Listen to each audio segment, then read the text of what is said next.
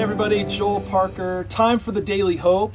Today we find ourselves in Luke chapter 8, and it's a very familiar passage to many of us, but it's one that I think can also come alive today. And I just believe that God's word is alive, it's living, it's active. Even these veggie tale type stories can really be transformative for our lives today. So let's dive in.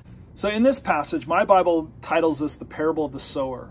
But I think another title might be the parable of the soil, because Jesus here is giving 4 examples of different soils with 4 different outcomes.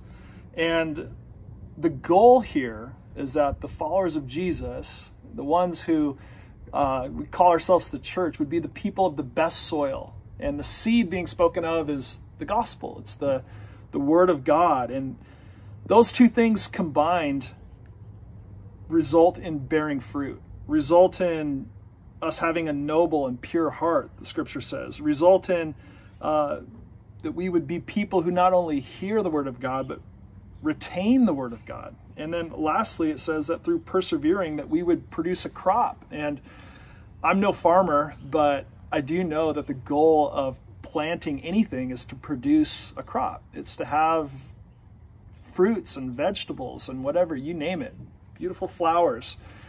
And that's God's intention with this. So the 3 other soils that Jesus speaks about in this passage don't produce a crop. They don't yield a harvest. But there's one in particular that's kind of haunting me today, and it's the one where the seed gets planted among thorns, and the thorns ultimately choke out that which God has planted. And Jesus explains it here, and he says it's choking out, and it's representative of 3 things. It's worries, riches, and pleasures of life.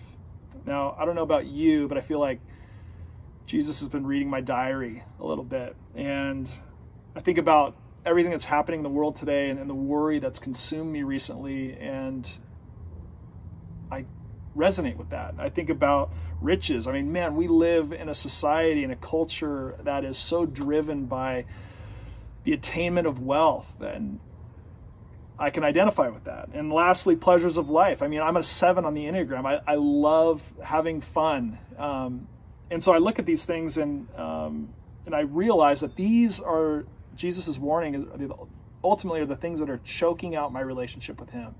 And ultimately will lead to death if I become so worried, become so focused on attaining riches and so focused on having fun or the pleasures of life, I'm going to miss out on my relationship with him. And Jesus is saying, man, it's time to shed that stuff. In fact, in Hebrews 12, it says, throw off everything that hinders and the sin that so easily entangles or chokes out, and run, be free. He says, fix your eyes on Jesus. So the invitation today is pretty simple, that you and I would be people of good soil. Now, we're all here. We're all part of the church. We're all tuned in to what God is doing. So we haven't died in the cracks of some rock somewhere. We haven't been picked off by some bird, but there is a threat of being choked out by the things of this world. And the Hebrews passage of shedding that stuff and fixing our eyes on Jesus is such a simple thing, and devoting ourselves to God's word is so imperative to spiritual health today. And so I don't know what that looks like for you, but for me today, I need to get alone. I need to really set aside some adequate time and devote myself to God's word and to allowing it to take root in my life in order to produce something beneficial for the kingdom. And so let's be people of good soil.